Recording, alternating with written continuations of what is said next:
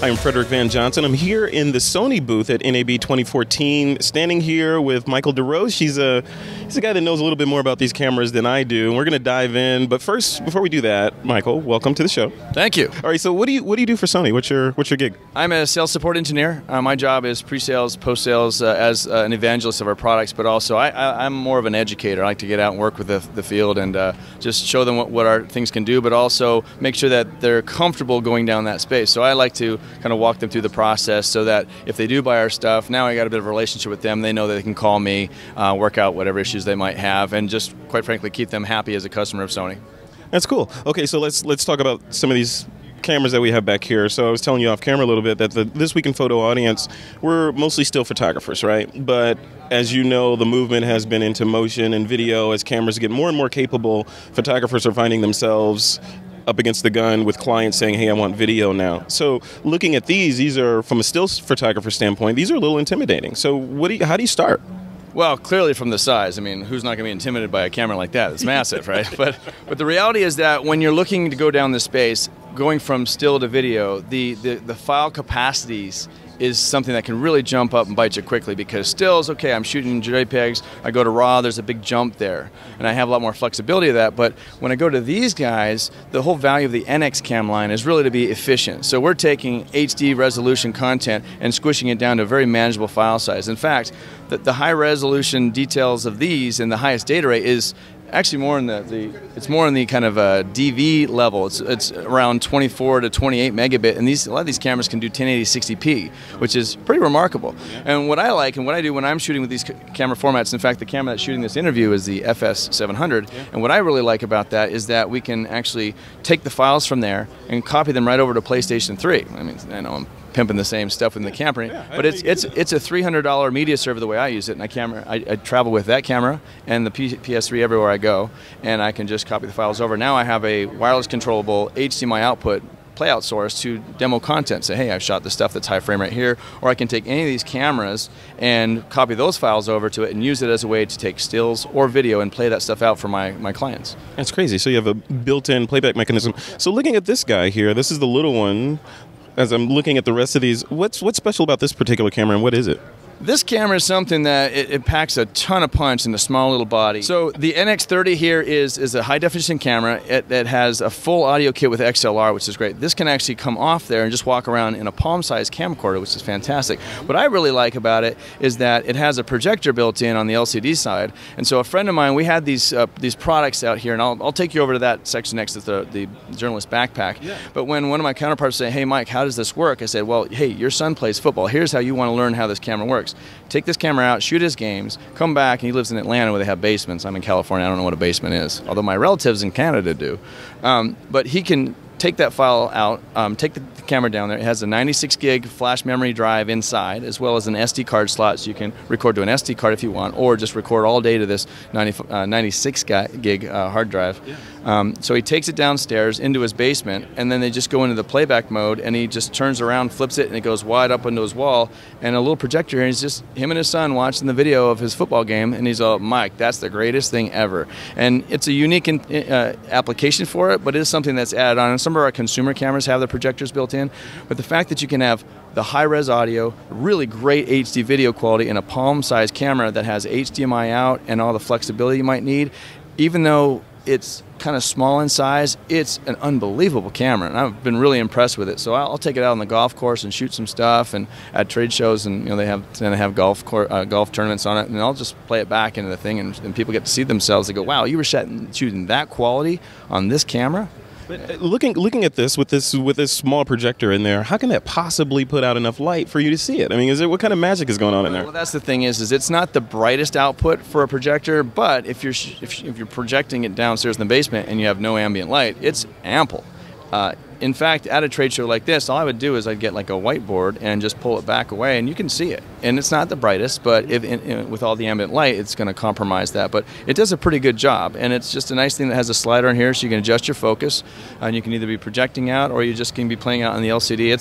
It's a neat little feature that it has, but I've been very fond of this camera. And the nicest thing is for operators that are actually going from a still to a video environment, the compression scheme that we employ in the NX Cam products, which is the AVC HD, it's effectively the Blu-ray codec. So you can drag and drop that stuff into most of the editing systems of today, and you also can, again, as I mentioned, throw it right into a PlayStation and play it out natively there. What are we looking at price-wise for something like this? This one runs street price now, and it's around in between $2,500, $3,000. That's just off the top of my head. I'm not quite sure, but I think that's in the ballpark of street price for it. But I do want to show you this journalist backpack that we have in another part of the booth, because I think for your audience here, those that are moving from still to video, we do all the thinking for you in this journalist backpack, and it includes this camera, and it's in the $5,000 range. So maybe go take a look at that. Let's head over there. Let's go. Let's do it. All right, Mike, so we're here in front of this cool-looking ensemble of stuff, and you're saying it's the video journalist backpack. What does that mean? What is it? This is something that we did all the work for you. We've taken all the thinking out of it, and what's nice is if you are transitioning from a still to video mode, this journalist backpack comes with everything. So it's the camera, it's the lighting, it's the audio, it's the microphones, it's the tripod, it's the stands. We even provide a tablet with some teleprompting software on it. The microphones, the light, everything. It's everything you would need, and all the different accessories, the different cables. Even if you're like, okay, I have a tripod and it has the link control, where this camera doesn't actually use the link control connector. It's not that sort of mini pin. It is something that's a little bit of a multi-control. We even have an adapter that goes from the mini, from that tripod connector to the camera connector provided in there. So it's everything, and it's right in the $5,000 range depending on the camera you want. So we have multiple backpacks if you want this camera, and this is that camera we just talked about a little bit, the NX30 that has the projector in it. If you want a full-size or a larger camera, for instance, if you're getting into multimedia journalists, the MMJs, which some unions are voting in depending on the region that they might work in, the XD-Cam cameras like the PMW 200, those are popular cameras for this bag as well. So obviously the price point would change a little bit, but this is an all-in-one solution, does all the thinking for you. And what's greater than that, where, okay, I'm going in this mode, I got to learn all this stuff? No, there's nothing for you to think about. We've done it for you. Okay, Mike, so who is this for? I know you were talking about the photographer that's sort of transitioning, but what about folks like me, the podcasters that we're typically behind a computer with a webcam, or we're shooting with a DSLR camera? Could this be the next step up in terms of production quality? Sure, it absolutely can, because even though, as I mentioned earlier, the camera is very small, but the video quality and the flexibility it provides with the professional audio tools and all the wireless kits and everything being provided is great. The best part is it affords you to become a one-man band. You can flip the LCD screen around so you can see your own framing and do a live shot, because the camera also comes with a remote control that controls your zoom. You can see your framing, you can record your triggers, you even have thumbnail marks. You can say, hey, that was a good take, good, bad take. You can apply that stuff to it. So in a solo operation environment, which many of us in this industry do, as well as webcam stuff, and I don't know if you guys have actually been to the YouTube space facilities and stuff, those are the kind of things where they're starting to employ these as well. But those ideas of going where, hey, I'm a content creator and I have a subscription base, I can go to these facilities that they're building, and this would be a tool that you might be able to find there as well. I love it. So you mentioned the different cameras. So this one is the one that we just looked at. What other configs can I get? Another configuration that I'm aware of is the, and this is typically depending on the customer. Let's say, hey, well, we want this camera. Great. Well, I know that some of the kits we've done is the PMW 200, which is the replacement for the EX1, which has been wildly popular. And now a lot of the news companies or organizations that are allowing their typical print and photo journalists going out, now they're multimedia journalists. Their job as one-man bands is go out and get the content, cut it down, deliver it to their news stations or to some type of a web outlet or something like that. And they're using the PMW 200, which is an XD-Cam camera recording to S/S card media. So the configuration is similar. It's just that the backpack is a little bit bigger, has a bigger spot, because the camera's about twice the size of that, maybe even 3 times the size, but at a professional level. And this guy is available now, so I can go grab it. Where if I wanted to go buy this today, where would I go? The simple thing is just to do a Google search on Sony journalist backpack. You can go to the sony.com/professional website and you can see advertisements for this. We've had this out for a little over a year. In certain spaces, it's been wildly popular, but as today, many people are watching this that may not have known about this. It is, in my opinion, it's a great tool, because the best part is all the thinking is done for you. And also through our solutions development and integration department, we'll actually work with the customers to customize a camera and backpack solution to meet their needs. So if this camera or the PMW 200 camera doesn't fit for them, we'll work with them to find something that does.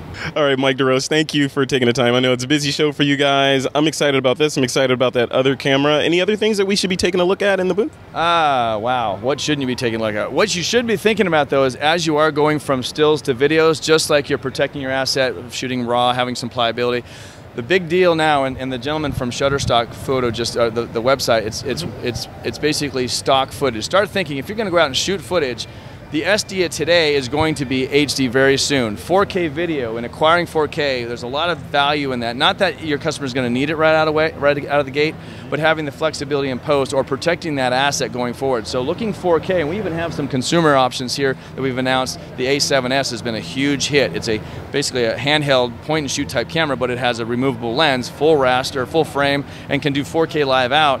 That's something that is very inexpensive or cost effective, but gives you future proofing well forward into tomorrow and the years to come. So the idea of shooting above what you're delivering and therefore having flexibility in post to zoom in on that stuff, that's a huge benefit. So protecting your archive, putting it on the shelf, you may not even need it, but work in an HD version or work in that 4K space and deliver an HD version for now, but you'll have it at the higher quality because the Netflixes and the Hulus of the world, they're already streaming that stuff come this summer. Well, they're going to need content. All the footage sites, the stock footage, they're going to need content. The more that you can provide and acquire yourself, the more flexible you're going to be, and your assets will have greater legs going on in the future. So that would be my feedback. Brilliant. Thanks a lot, Mike. I appreciate it. Nice to meet you. Yeah. Thanks for your time. Yeah, likewise.